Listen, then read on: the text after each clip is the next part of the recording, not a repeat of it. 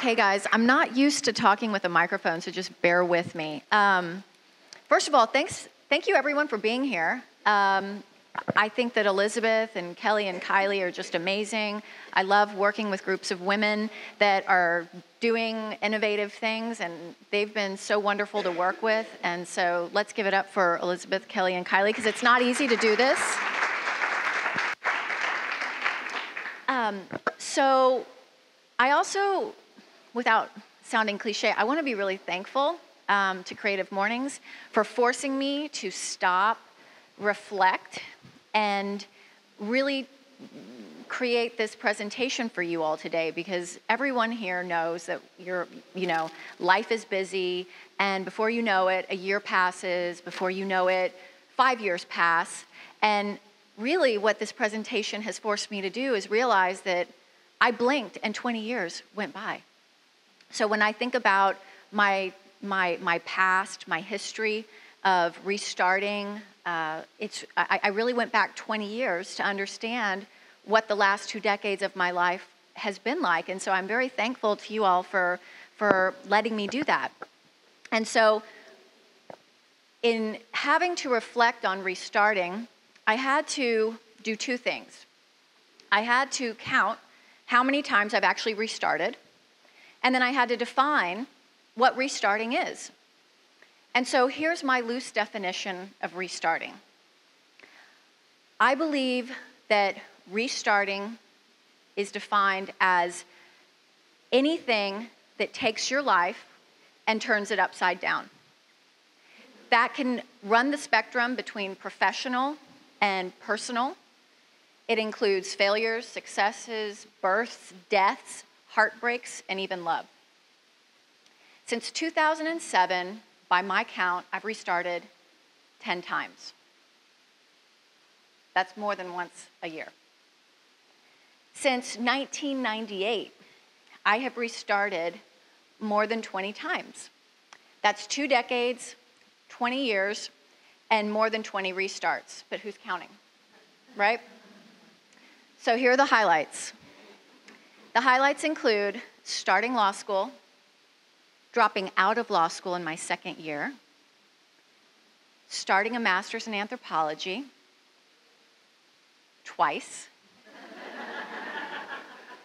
not finishing twice, going to culinary school, getting a couple little mini masters along the way in things like pre-Columbian food and stuff like that, getting married, becoming a mom, getting divorced, moving to Mexico City, Miami, New Orleans, Taos, Santa Fe, Buenos Aires, New Braunfels, and San Antonio. Getting my dream job, quitting my dream job, failed partnerships, becoming an entrepreneur more than once, losing my way, finding my way, falling in love, having my heart broken, finding my soulmate, finding my tribe, practicing culinary medicine, and finding Ayurveda. So my question to all of you is, have you found your calling in life? Are you happy? Are you thriving? Are you inspired? Do you feel like you're making a difference in the world? And have you found your tribe? And if you're not asking yourself these questions, you should be. 5 years ago, I made the decision to change my life in a meditation session. I was in this super dark period of my life. I had never experienced darkness like that before. I was swimming in a sea of despair and failure, and it was ripping my life apart. And there I was in this meditation session, and I was literally at a fork in the road. And it was very clear to me in this meditation session, because as I was sitting there and I was visually seeing a fork in the road, the left-hand side of the fork was dark and scary. The right-hand side of the fork was bright, and I could see a mountain, and there was a ton of sunlight beaming down on that mountain. And it was at that moment that my choices were crystal clear. I could either turn left and I could continue to exist in sadness and failure, or I could turn to the right and I could walk towards that light and I could heal myself. And when I left that meditation session, I went home, and what happened, I can't really explain it, but I got a pen, a piece of paper, and I started writing down my vision, my dream. And my dream was to heal people with food. And it was such a powerful dream that I decided to restart my life. I decided to change my entire life. And you're thinking, well, I was already a chef, right? I was working at a cooking school. I was already a chef, but I was doing very different work. And what I had decided to do at that moment was pretty life-altering. So what ensued next is I walked into my boss's office. I told him that I was quitting my job. I didn't know when, but it was going to be within a matter of months, and that I was going to be healing people with food. And I didn't have a coherent business plan. I didn't have capital, but I had this dream, which was so strong, I actually felt like I was pregnant. I felt like I was pregnant with this dream and that I had to give birth to it. And that was also, by the way, highly effective because all my bosses were males. So when they tried to dissuade me from quitting, I just told them that I was pregnant with an idea, and it totally debilitated them. And it made it very easy for me to just continue to walk forward, you know? So note to self, right? So shortly thereafter, I found Ayurveda. I had not found Ayurveda before I made this decision. So Ayurveda found me, I found Ayurveda, however you want to call it. But I felt like somebody had given me the keys to myself, and I could finally unlock the secrets of life. For me, that's what Ayurveda has meant. And it's really helped me explain why I am the way I am. And it allows me to understand why other people are the way they are. And this is highly effective. It's highly effective when you're trying to empower people to heal themselves. It's empowering when you're trying to heal yourself. And it's also really empowering with personal relationships, whether it's employees, friends, family members, partners, understanding the uniqueness of why we are the way we are and not being so rigid or thinking, well, you're supposed to be like me and this is how I am, or understanding why your faults exist. And then it allows you to be a little bit more passionate with yourself and a little bit more compassionate with other people. So I was 38 years old when I had this vision. My mission was clear. I wanted to take all the knowledge that I had amassed in all those different moves over the last 2 decades of my life. I had become kind of like a walking encyclopedia of food and culture. And Ayurveda, was paralleling or allowing me to harness a lot of this information in a way that I felt created a roadmap to help people heal themselves, and using my knowledge of superfoods and superfoods and spices and cooking techniques from around the world, mixing that with Ayurveda, and I thought I had this really powerful formula for personal growth and healing people.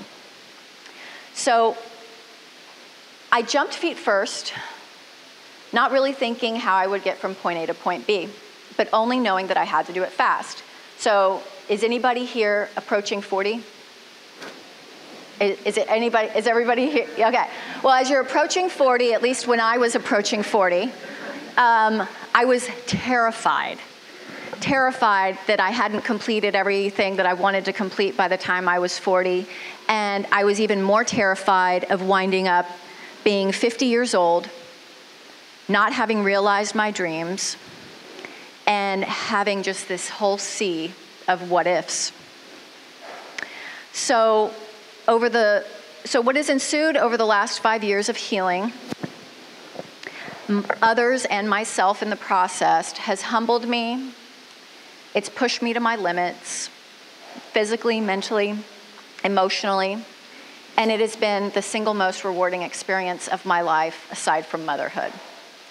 And so I've tried to distill the big lessons into 3 lessons, so that's the great part about today. You only have to remember 3 things, right?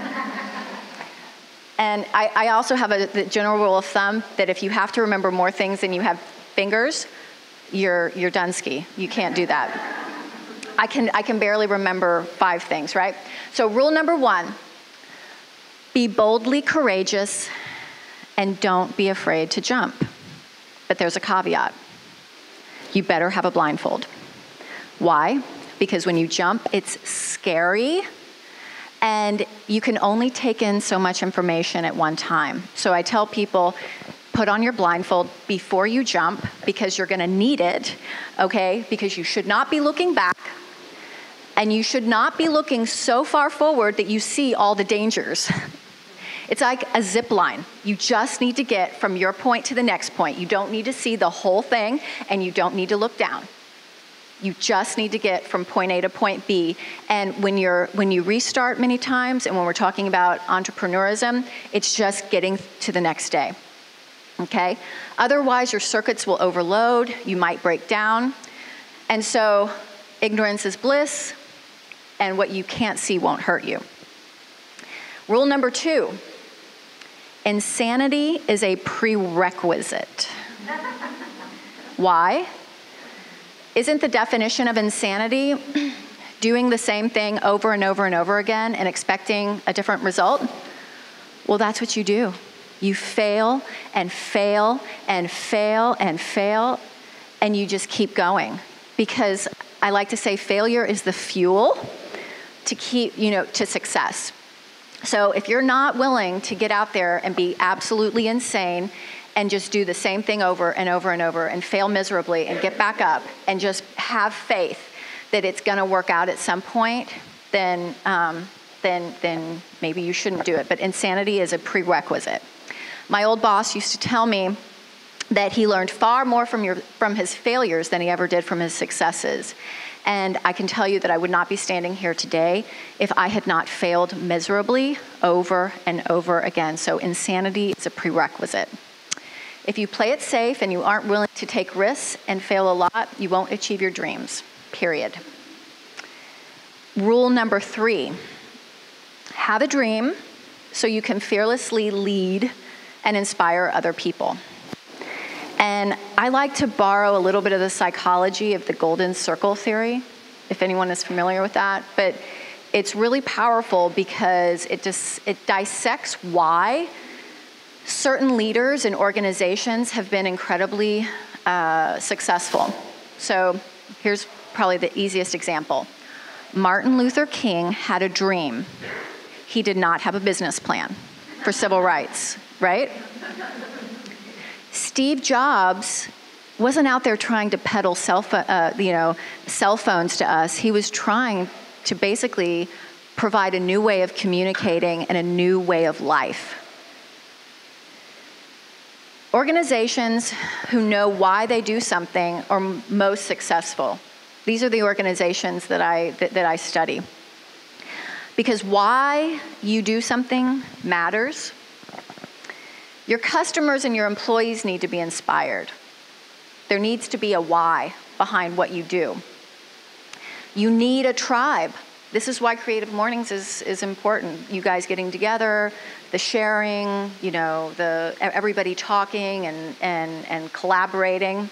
You need to find a group of people because the social fabric is an essential part of our happiness and security. You should hire people who believe what you believe because it takes a village, right? And the psychology of the golden circle is if you can harness and capture this why, this essential why you're doing something, not how, leave that to the business plan, but why you're doing something, because that's going to drive you to complete the business plan, to make the business plan better, or to just continue to refine and keep going. The why drives our psychology, and it creates positivity, it creates productivity, and it creates energy. And you need all three of these components. This is like the formula. It's like the recipe for entrepreneurism and success. You need all of these things in order to be able to thrive. And you need them all the time. So for me, Ayurveda is the why behind health. Before I found Ayurveda, I wasn't 100% sure what was really good for my body and what I could really, what was good for other people's bodies. And so for me, it has opened my eyes to what health and wellness can be and what it should look like. It's provided a nurturing cocoon for me in my rebirth and my renaissance. I can tell you I would not be standing here today healthful with as much energy and vitality as I have today if I had not been practicing Ayurveda along the way. It's been very, very important. How many people go through a startup or a rebirth and their health takes a dip because they don't have the balance in their life. So for me, it's provided balance and a guiding light. And I hope that if you take anything away from today's talk, you will discover the why behind what inspires you, and you will get on your way. Thank you so much.